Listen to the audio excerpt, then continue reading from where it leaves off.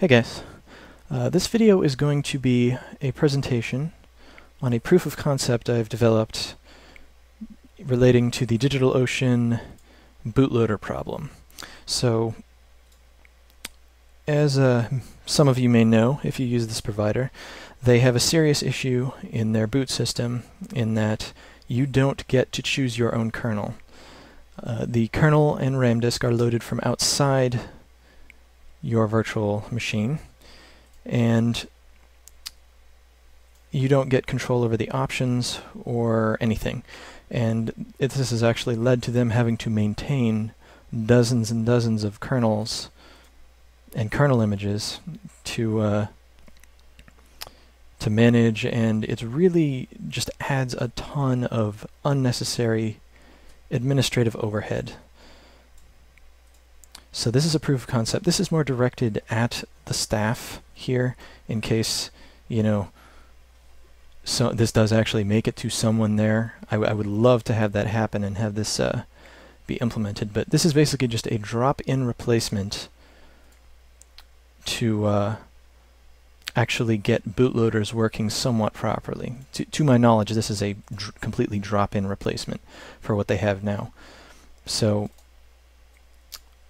this is, to the best of my knowledge, the setup they have, to where they have QEMU running a virtual machine, and they load in everything from outside the machine. So this is just pulling straight from my desktop that I'm on right now, the kernel and RAM disk, and then it's also specifying the kernel options. So if I run this script, it launches a virtual machine. SDA is just the hard drive image.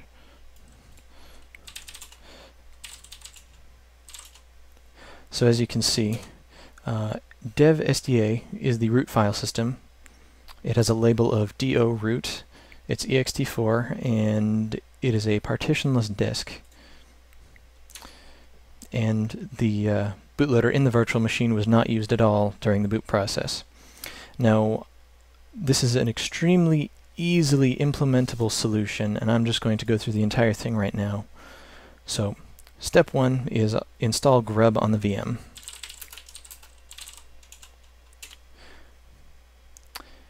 Alright, and then step two is to go into the boot folder and just generate a GRUB config like you would on a normal Arch machine. So you do that by grub mkconfig, and you pipe that into grub.cfg. Alright. Alright, now at this point we are in this /boot folder, and I'm just going to make a directory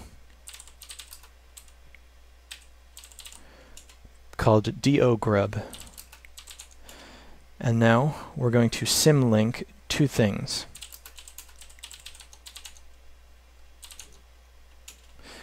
We're going to symlink the grub config that we generated,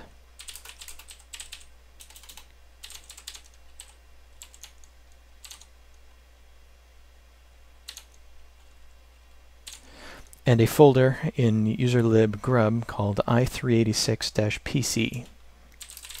So the only real custom thing we had to do here is create a folder and two symlinks. And this is literally the only thing you have to modify on the image, is install a package, create a config, which is the way normal machines boot, and then create an extra folder with two symlinks. And I'm just going to power this off. Alright, and I'm going to cut this hard drive image and place it into a new folder called new. So we have a run script, the hard drive image. So this run script is a little different. It does not load a kernel, a Linux kernel, or a RAM disk, or kernel options. It loads a grub image. And grub.img does not exist yet, but grubgen, this is a script I use to generate the grub image. It's very simple. It just generates grub.img. It includes a couple modules that it just needs to read the hard drive, and it sets the default hard drive, the location that it starts in. So DO_GRUB is the folder we created with 2 symlinks. Very easy. So I'm going to run this script, and it's going to generate grub.image. Now, this grub image, you can just drop it into the current system they have now of to where they just load different kernel images. This works exactly the same way. Okay, so if we run the run script,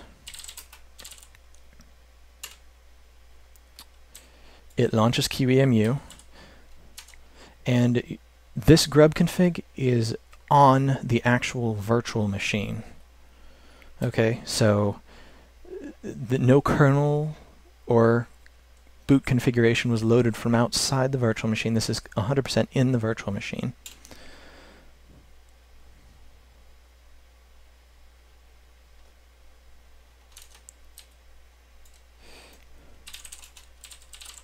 And you can see the modules work fine, network's working fine, everything is working fine, and we booted using a boot configuration kernel and RAM disk from inside the machine.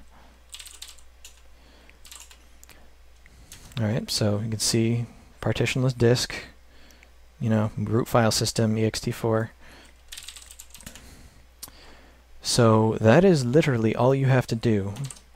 On the images, you need to install grub, generate a config, create one folder with 2 symlinks, and generate a grub image.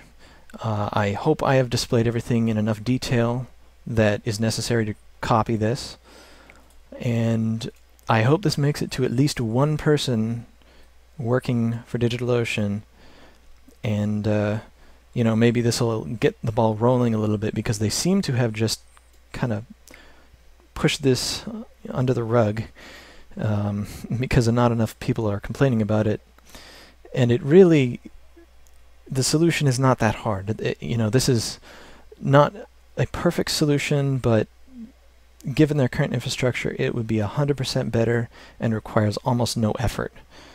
So I would be happy to help as much or as little as needed. If anyone does actually see this, feel free to contact me. But anyway, thanks for listening. I hope this is educational or informative, and I will see you later.